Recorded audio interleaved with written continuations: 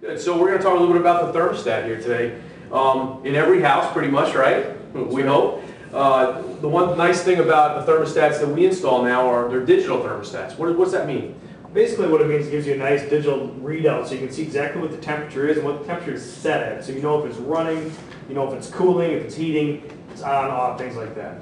These things can be quite complicated though, huh? Yeah, they can be a little complicated. They all come with an owner's manual because the one nice feature about these is that they save a lot of energy because you can program them to days that you're home, days that you're not home, so it's not the same temperature all the time. Yeah, I mean, one of the significant things about the digital thermostat is the programmability in it, and that you can actually tell it to turn on, go to a certain temperature at a certain time of the day. One of the things you might want to do is, you know, at 7:30 in the morning, tell it to come on, come up to a certain temperature, and turn off at 8:45 when the kids get on the bus and everybody's gone. Exactly. Right? And vice versa, at night you could turn it to shut it down. I mean, I know in my house, I don't have a digital thermostat right now, but we have to do this stuff manually before we go to bed. I kind of turn it down, but it'd be really nice to have something as nice as this one in our house. That's right, fully automatic to whatever you need it to do.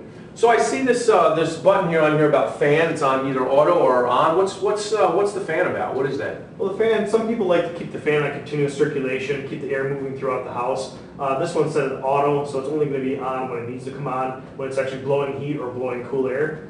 And then also it has a cooling button, you can switch it to cool too. Yeah, sometimes, and we tell people often too, I mean, this one's set to auto, we do tell people to leave it on continuously because that does have a tendency to naturally sort of dehumidify the house a lot of times. It's not a bad idea for air circulation, just changeover of the air inside the house on a constant basis just to keep the fan going. That's correct.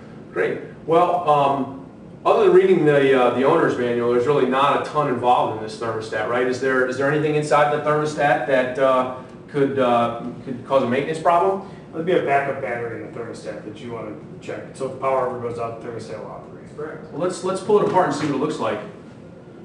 Yeah, that's there's the two batteries right there, two AA batteries, and that's obviously in the event of what, loss of power. Loss of power. That's right. Yeah, I wonder how often these batteries need to be changed. I think it'd be a good idea to change those once a year. Probably about the same time you do smoke alarms. Exactly. Huh? That's right. Yeah, that's sort of a holiday tradition in our house. That's right.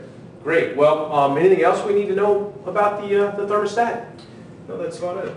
Great. Well, thanks.